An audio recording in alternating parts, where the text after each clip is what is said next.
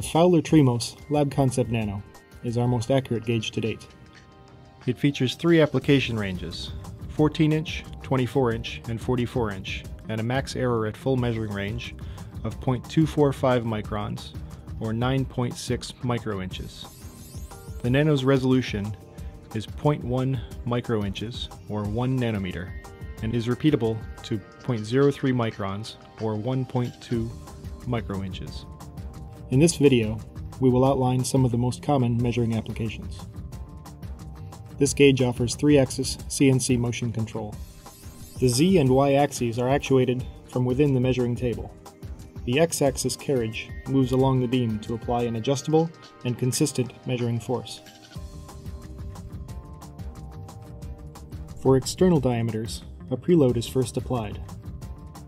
The part is then swept in the Y direction to find the reversal point.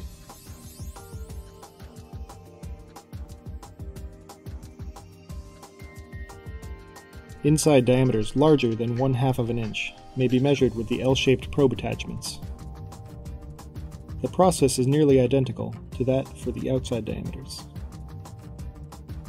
Inside diameters too small for the L-shaped attachments can be accessed using a ruby ball probe attached to the internal measuring device. Here, a straight bore master ring is being measured by a ruby ball probe. You can see the left side reading being taken. The machine then reverses and sweeps for the center point on the opposite wall.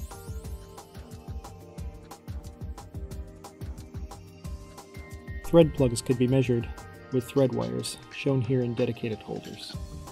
The associated gauge management software, QMsoft, maintains a database of the available wire diameters. It will select the proper wire diameter to use for a given thread pitch. Internal thread rings are a simple matter with the Labconcept Nano. For this application, the internal measuring device is outfitted with a T-shaped ruby ball probe. As with the thread wires, QMsoft holds a database of available probe ball diameters.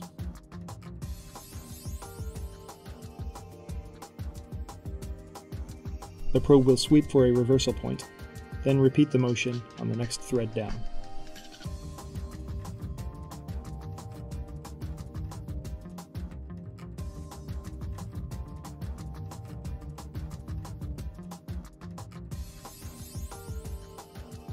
To complete the measurement, this action is then performed on the opposing ring wall.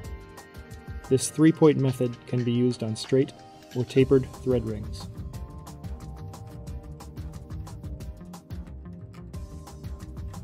In addition to the pre-programmed measuring modes, the machine can also be manipulated manually through use of the mouse, touchscreen, or alternatively, with joystick.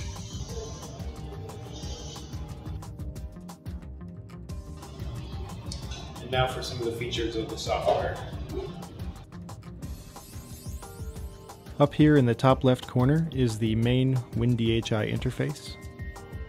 This has your basic controls, minimum maximum buttons, presets, units, and references. On the bottom left, you see the control screen for the motorized axes, including automated measuring sequences.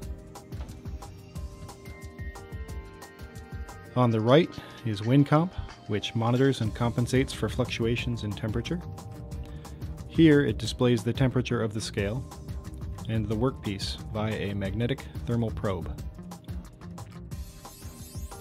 This program also graphs temperature data over time. It can be set up to send alerts if the lab temperature goes outside of required bounds.